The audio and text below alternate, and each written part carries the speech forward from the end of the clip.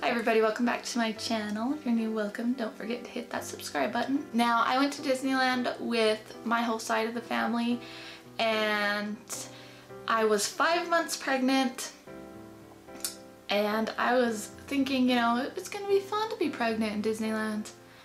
It's really not that fun. You get extra tired. Like, I am a tired person and I got extra tired at Disneyland. Also, I am a worry person too, so even though I knew the ride was fine for me to ride on, I would always get worried that something would happen to my baby. Also, I had to wait off a lot of rides because when you're pregnant you can only go on certain rides or it can affect the baby.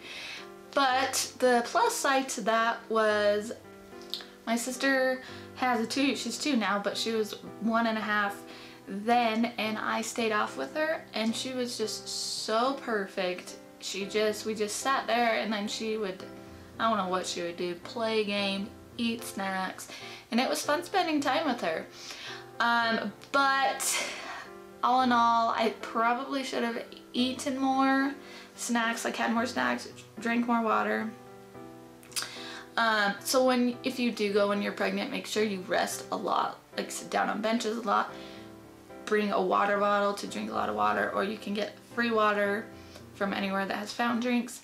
And also make sure you take it easy and ask your doctor what rides you can go on. My doctor said any rides that I can take a baby on because I was taking my baby on the ride, so I could go on it. So anything with a height requirement I couldn't go on.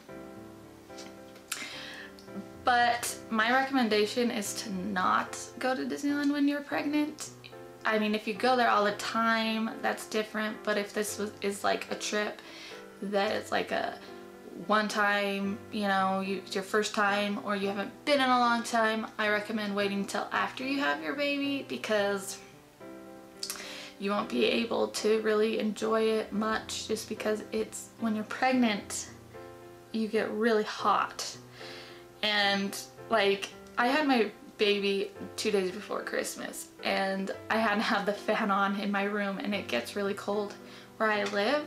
So, and in California it's hot. When we went, it was probably in the 80s, so it was just really hot. Second to last day we were there, the park opened at like at 9 and it was 11 o'clock and I was just so exhausted. So I went back to the hotel and slept the rest of the day. I mean, that's how exhausted I was.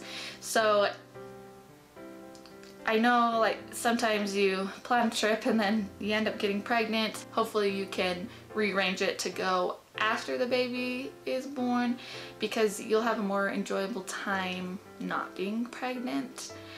And I did see people there farther along than me, at least I think they were farther along than me, and I was just like, oh, it's just so hot. But like I said, if you go there a lot, you know, and you just want to try it out. But if you don't go there a lot, I don't recommend going when you're pregnant, because I feel like it would be a waste of money for you. And you probably wouldn't have much fun. I mean, maybe you would, just because you can go on some stuff, which is great about Disneyland, is there are family rides. But I mean, some of the more popular rides are for bigger kids. Also, if you do go and you're pregnant, don't go on Roger Rabbit. I know there's no I know there's no height requirement, but it's really jerky and it hits you, and oh, it hurt. It hurt so bad. I was like, I shouldn't have gone on that. So don't make that mistake and go on that. Thank you so much for watching, and we'll see you next time. Bye.